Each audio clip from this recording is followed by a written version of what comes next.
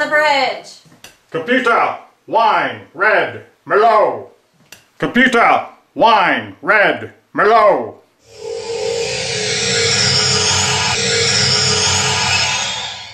Welcome to another episode of Tech Tips here at D-Lab Electronics.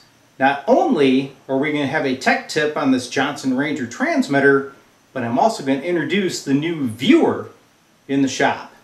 And this viewer is going to provide some new functionality for D-Lab, which I'll show you at the end of the video. So on with the show. Engage! Tech tip of the day. Why is it of value to put push-to-talk into your Johnson Ranger?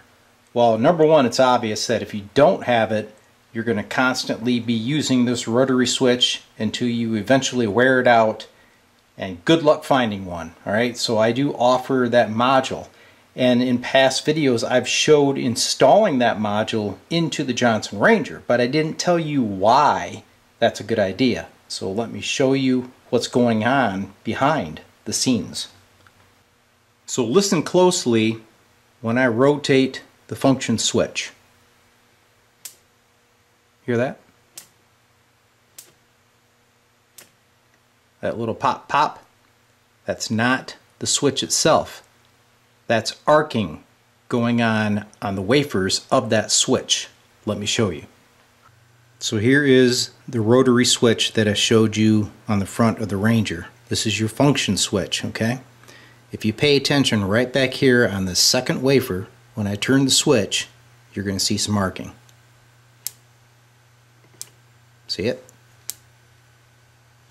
Right down there.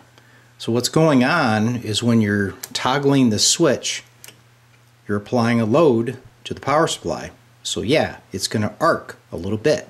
And every time that happens, it's taking away little microscopic pieces of the metal on those contacts, and eventually it'll eat enough of it away to where the switch just won't function anymore. And that's the point you don't want to get to. The best thing to do is get a push-to-talk system installed so you don't have to flip that switch anymore. So to stop the arcing on that switch, the solution is install a push-to-talk system. So instead of having to rotate that switch, you're simply going to squeeze your microphone like you would any other radio. You can come up with your own system. It's no big deal. Here's the one that I use. What this does is this module will plug into the spot of the 6AX5 rectifier tube. So that guy comes out. This guy has the diodes on the base that take place of that tube, and then I steal the filament voltage to power my module. So that's what I'm going to do, but I'm not going to show the install in this video because I've already showed this process in detail on a previous video.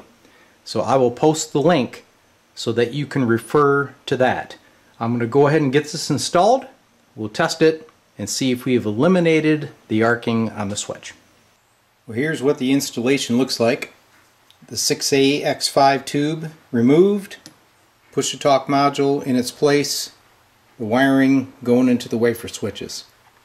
Good to go. The only other thing you could do if you want is remove your rectifier tube, the 5R4.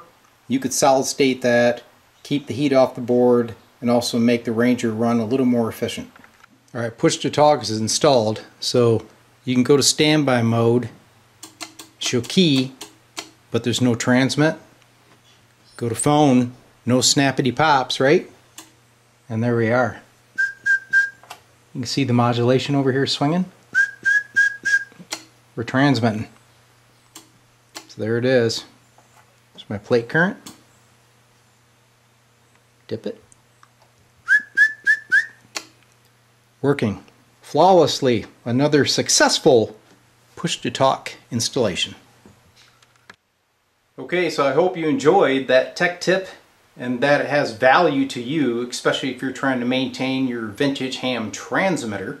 But the other subject we need to talk about is D-Lab stepping into the future with this viewer screen, which I'm going to call it. It's actually a laptop. It's on a articulating arm, so when I'm not using it, I can swing it out of the way. So not only will it be good for me to use schematics without having to have paper in the shop, it's also going to be good for you because I'm going to do some Skyping, and in the future I'm going to do some streaming, right? So the details will be on my website, and if you elect to chime in and want to be part of my videos, your opportunity is on the way. So we'll see you in the near future on D-Lab Electronics.